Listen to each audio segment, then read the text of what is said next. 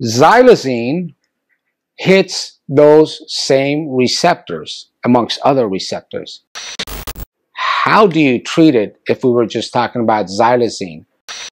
Hey everybody, welcome back to the channel. This is Dr. B, Addiction Recovery, and the topic I want to dissect today and go into briefly is, again, Tranq dope, how to manage withdrawal symptoms. A related question to that I've been getting a lot, especially out from Philadelphia and Nicole, is why are so many people being put into precipitated withdrawals when they are attempting to manage Tranq dope withdrawals?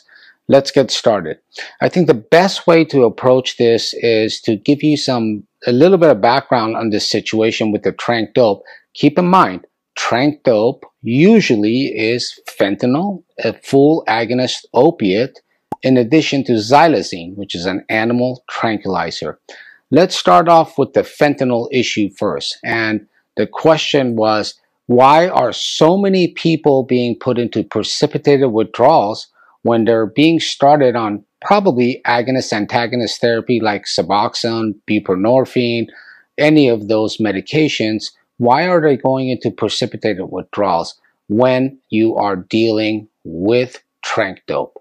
Let's take that part first, and then we'll hit the xylazine, which is quite a bit unknown at this time. In general, when you're trying to start someone on Suboxone therapy, full agonist versus agonist-antagonist therapy, you have to use an opiate withdrawal scale of some sort. I usually use COWS, Clinical Opiate Withdrawal Scale.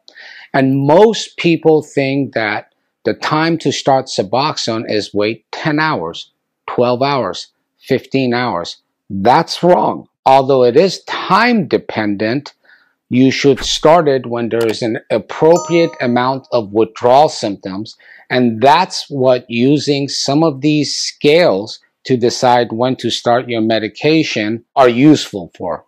That being said, what is the issue? The issue is, let's say I'm on fentanyl, heroin, oxycodone, and when I give you an agonist-antagonist like Suboxone, what it does is knocks off all of the opiates from the receptors, and the person gets a sensation of severe, radical, extreme withdrawals. In the case of fentanyl, people are already having problems in deciding when to start the agonist-antagonist therapy like Suboxone, because for some reason, we don't have the same experience as we've always had with heroin, opium, or some of the prescription opiate medications. So it's already complicated enough. And one of the things I do is, let's say the clinical opiate scale tells you that when they reach a symptom level of 10, according to that scale, that's when you should do a test dose of Suboxone. With fentanyl, our experience has been that that's already complicated as it is, and we use a simple method. We change the number 10 to 13 or 14. So let me repeat that. To start agonist-antagonist therapy, whether it's Suboxone, whether it's buprenorphine, whether it's Subutex, whichever name you go by, you have to wait until a person is at a certain level of withdrawals. That means certain degree of opiates are off the receptors, and now you can safely start your medication-assisted treatment. Why? This stuff binds very strongly and rapidly to the receptors and knocks off all the opiates. So if you have too many opiates on there and you put this medication on, because it doesn't give them the rush, the high, and it doesn't have all the euphoric central nervous system effects, they feel like they are in extreme withdrawals.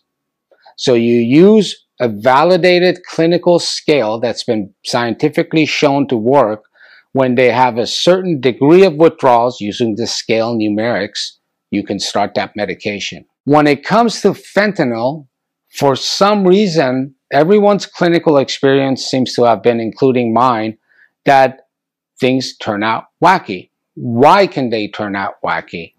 Well, sometimes there's other medications of abuse on board, whether it's benzodiazepines, whether it's methamphetamines, and whether that affects your withdrawal symptoms or not, and somehow rocks the scale that you use, that creates complications. In this particular case, we're using fentanyl, which, as I just said, we've been having some problems using the traditional scale as it is.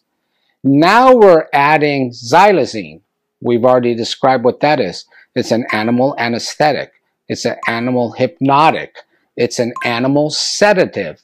It's also causes respiratory depression. It lowers your heart rate, lowers your blood pressure, okay?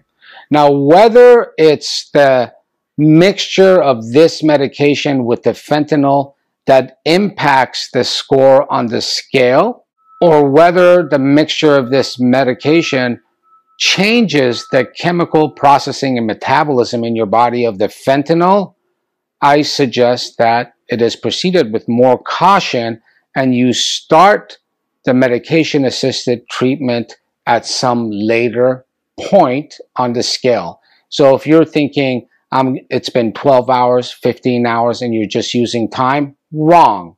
2, a person should be using an opiate withdrawal scale of some sort, and maybe they should give some cushion to that and increase the score that's needed before you start the Suboxone.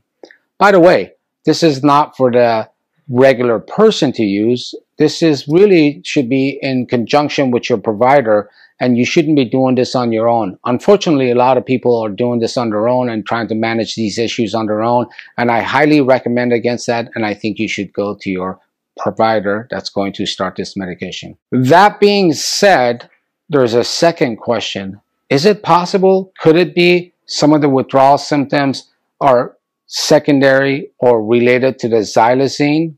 Here's the answer. We don't really necessarily know. In terms of clinical medicine, the way we get our data is as sort of a hierarchy.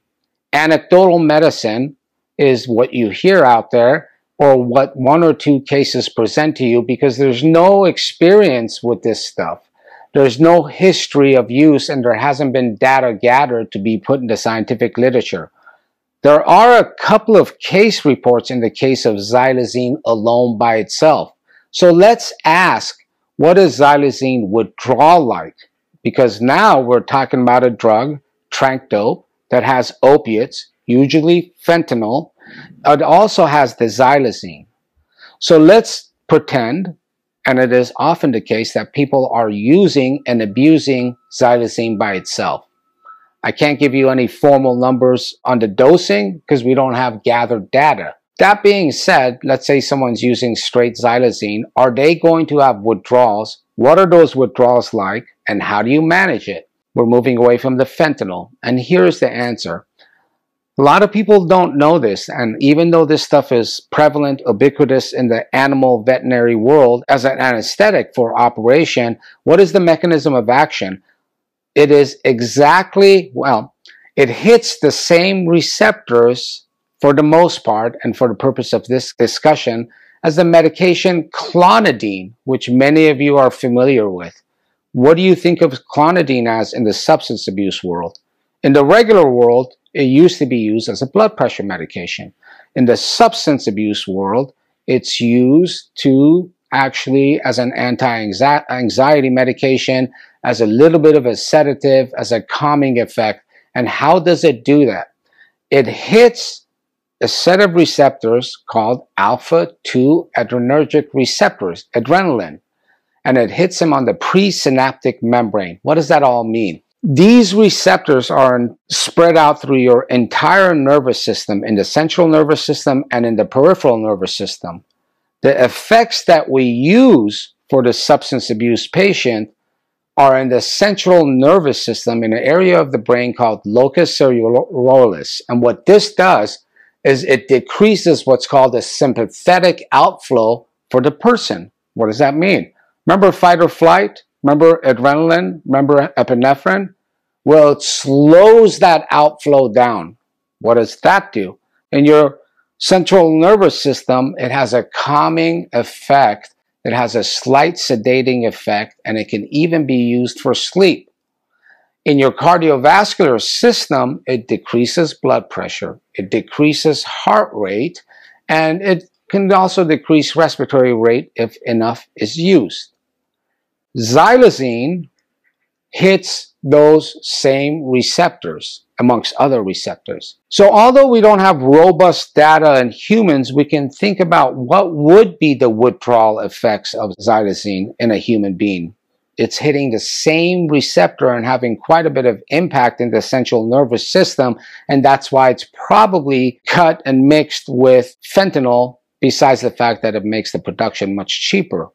What it's going to do if you suddenly stop this medication, potentially increase your heart rate, increase your blood pressure, cause anxiety, cause sleeplessness.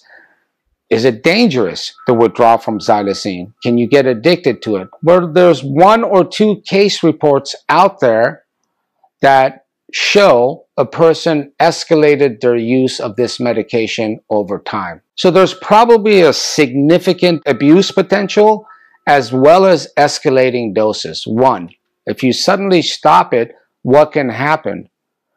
We don't really know, but we can infer and draw some educated guesses that the person might have increased blood pressure, and if it has any impact like clonidine does, you can go into what's called the ventricular tachycardia. What does that mean? And eventually lead to arrhythmia. That is the part of your heart that pumps out blood, and it starts pumping in an irregular and fast way, eventually leading to a cardiac dysrhythmia, which can lead to cardiac arrest. This is speculation because I'm basically comparing it to clonidine, but these are potential withdrawal side effects. How do you treat it if we were just talking about xylazine? Well, you can do crossover tolerance with different medication.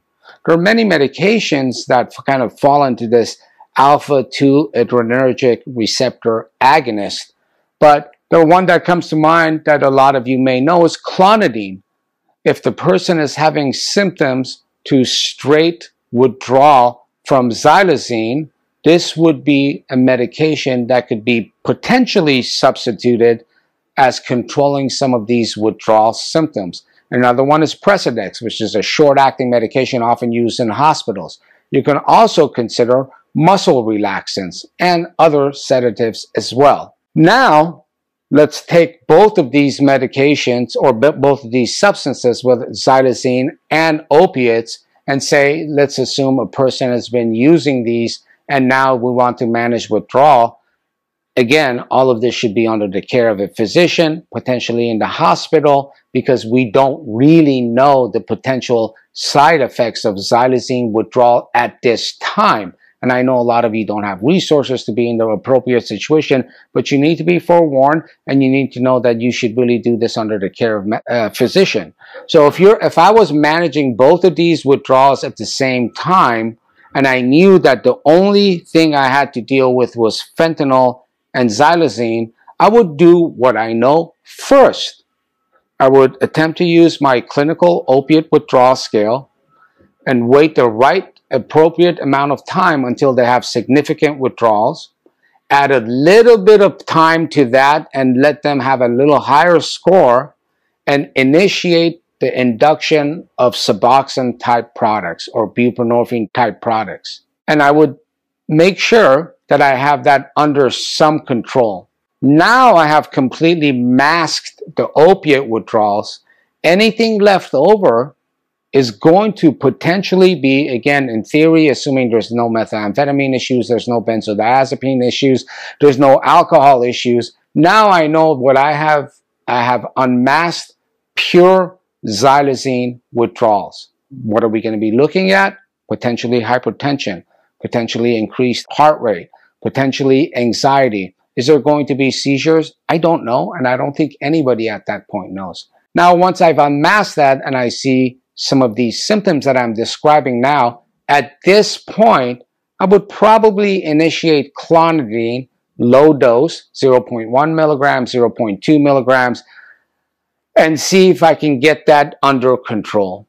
How long are they going to be on it? I don't know. I suspect not long, 2 days, 3 days, 4 days, 5 days, 6 days, not sure, but I'm going to keep that dose very low and monitor the patient closely and eventually taper off of the clonidine or any other adjunct medication I have added. In short, we're talking about withdrawal symptoms of a medication that we don't know much about in humans. We don't know the long-term effects. We don't know the withdrawal effects. We don't know if there's any potentially dangerous withdrawal effects. But what I would do is basically clean up what I have in front of me. First, I would treat the opiate withdrawal, and I would use medication-assisted treatment, agonist, antagonist, buprenorphine, Suboxone, whatever you want to call it. I would get that under control. Now I have unmasked any leftover withdrawal symptoms of xylazine, and I would attempt to gain control of that by replacing the xylazine with an appropriate cross-tolerance medication. I would probably pick clonidine or something of that nature and attempt to get that under control, and then try to wean them off of that and proceed with the treatment and plan of care as dictated by the patient's presentation.